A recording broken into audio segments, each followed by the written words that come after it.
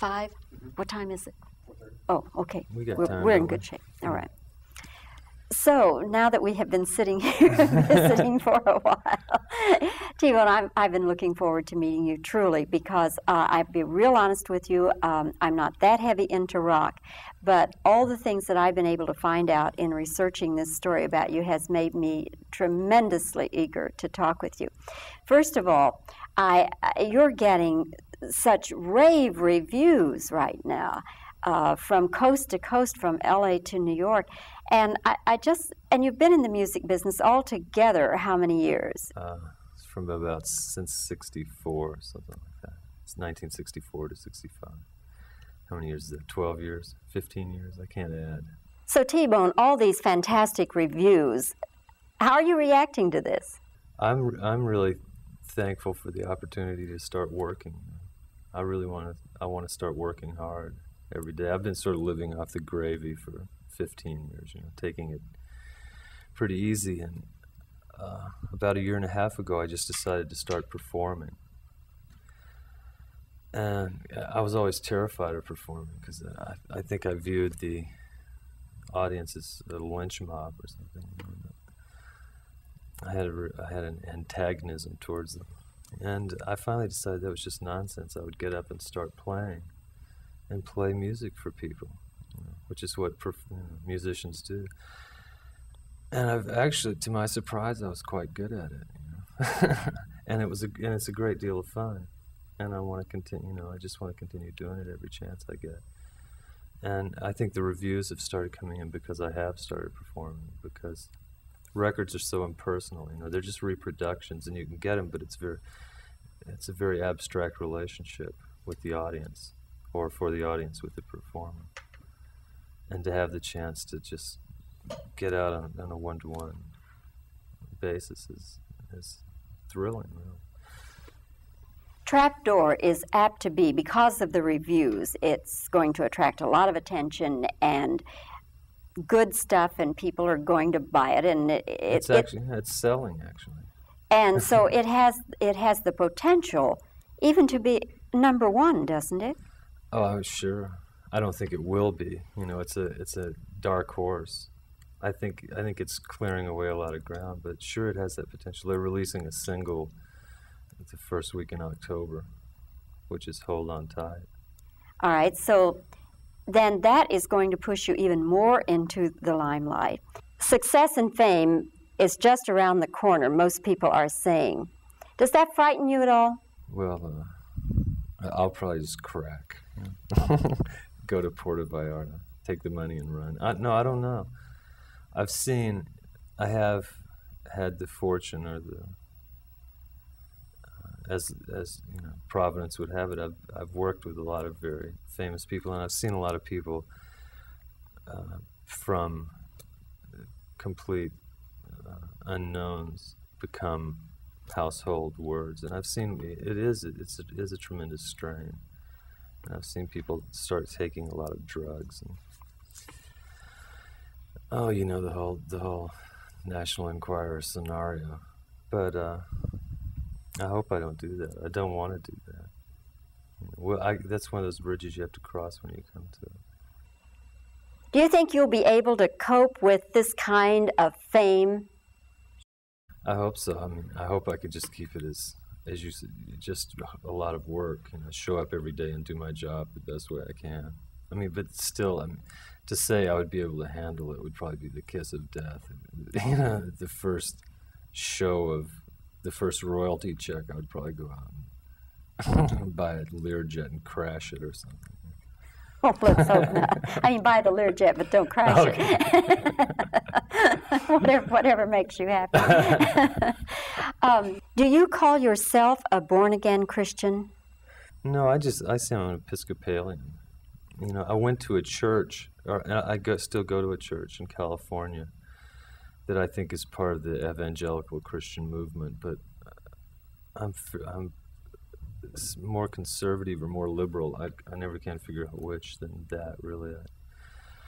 So much of born-again Christian. Born-again Christian is really redundant to to the older people I know who are Christians, they say, well, of course, when they heard the word born again Christian, they went, of course, And so much of it is a media term that I sort of prefer to stay away from. I try to put my beliefs and my feelings about things in my songs and not talk down to people and not preach to people necessarily. I mean, everybody preaches. People preach sex and drugs, or people preach get loose, or one preaches by the way he sits, I think. So it's, in that sense, it's difficult to say nothing, which a lot of artists claim they do these days. But it doesn't really, it doesn't help to get bookings. Say, for instance, if you call up a club owner and say, okay, this guy's a born-again Christian, they would just go, well, great, what does he sound like?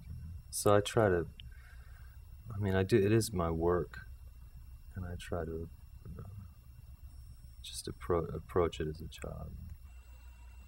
T-Bone, what are you trying to do with your music and your lyrics? Are you trying to provide some kind of balance for the people who are promoting the drug culture and that lifestyle? Well, I think there's so many, sure, yeah. There's so many people saying that. That's an overwhelming monolithic point of view. And for one thing, the world doesn't need any more people to say that. There are enough people saying it already.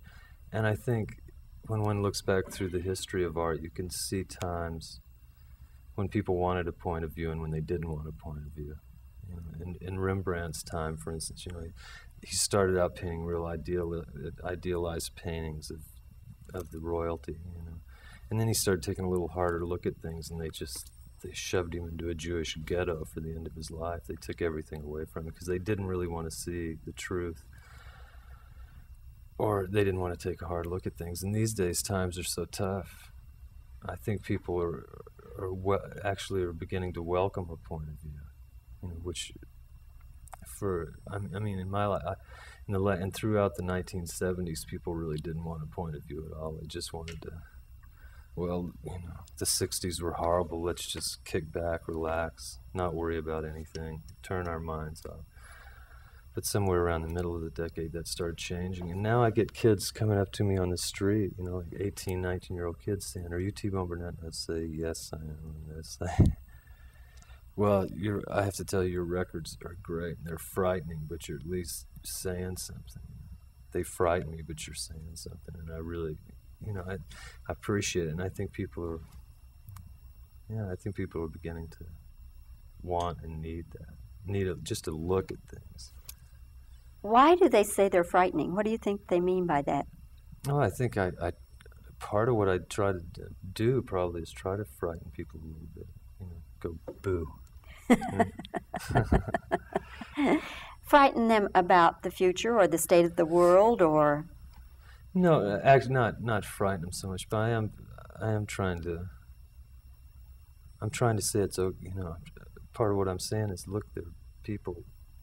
There are forces all over the world, people and technological forces that are trying to force you out of feeling anything, and that it's okay to feel. There's so much pain in life today that people don't want to feel the pain, and so they shut off their feelings.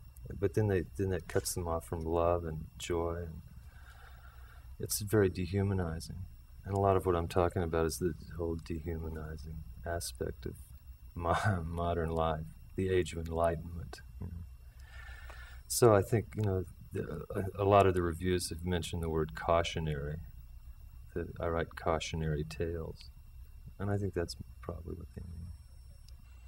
Were you involved at all in getting Bob Dylan interested in religion? Not to my knowledge. That was another one of those... That somehow got reported in the international press. But really, the really interesting story there is that we were on a tour together called the Rolling Thunder Review, and about well over half the performers on that tour have become Christians since the tour, and Dylan being one of them. But God only knows how that happened. And to my knowledge, I wasn't instrumental at all.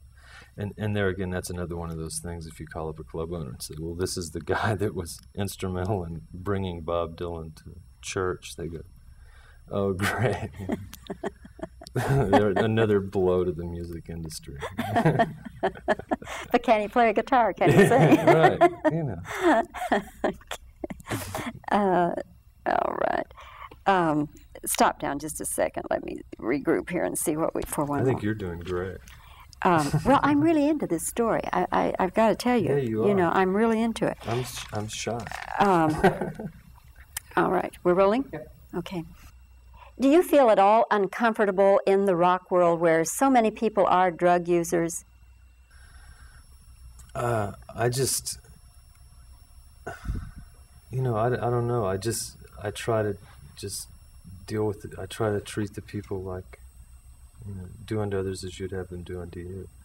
You know, I was involved with drugs myself in the olden times, as my daughter says, and I don't feel like I'm any better than those people. You know, if I were to somehow come down on them, I would just be condemning myself. You know? So I try to not take them, and let that say everything I have to say about the subject. You know? And you know, and I get because people take drugs doesn't make them a bad person. You know, I mean, drugs are more of a symptom of a problem than the problem itself, I think. What happened in your life that said to you, okay, T-Bone, enough of this drug stuff now? I just couldn't, you know, one night, I took one puff off a marijuana cigarette and had an anxiety attack that laid me up for 2 days. And I said, this is it, you know, I don't, forget this, whatever this is. Because, you know, it was too painful for, you know, it all started out as a very pleasurable thing, but I had this one night, and I'd never had an anxiety attack smoking marijuana before. I'd always, you know, thought it had inspired me and whatnot.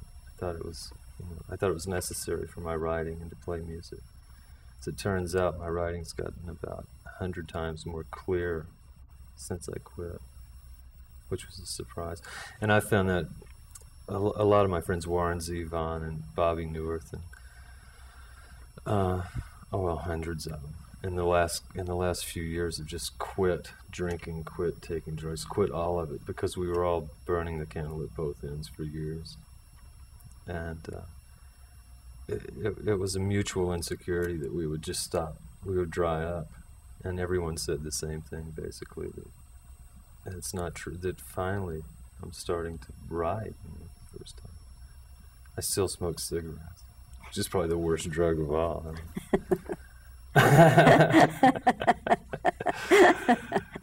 Were you ever into anything stronger than marijuana? Oh, well, this is my hometown. My mom's gonna watch this. Yeah. Well, yeah, I kind of dabbled around here and there. I was never a heroin addict or anything like that. I never was shooting drugs or anything. But yeah, you know, I've been involved in that world ever since I can, you know, basically remember.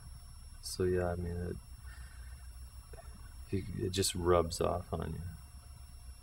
And, you know, and I'm as weak as the next person, or weaker maybe. I mean. Did you give up drugs because of your 2 daughters? No, I got rid of drugs before that. I haven't taken any drugs for about 6 years or 7 years, something like that. No, but that would be a good reason. You have kids and you think, gosh, I don't want these little children taking drugs. Well, T-Bone, I want to keep in touch with you, truly. Let's do it. And I've enjoyed this, and we'll talk when the record hits #1. Okay. Okay. Great. It'll probably be sooner than you think. I hope so. Thank you. Thank you. Yeah. Okay, now you can talk, but just keep looking at, just the way you're looking now is fine. Okay, and I have to listen. So tell me anything. We're not recording sound, so it doesn't. Well, I'll tell you the funny. I'd met Chris one morning.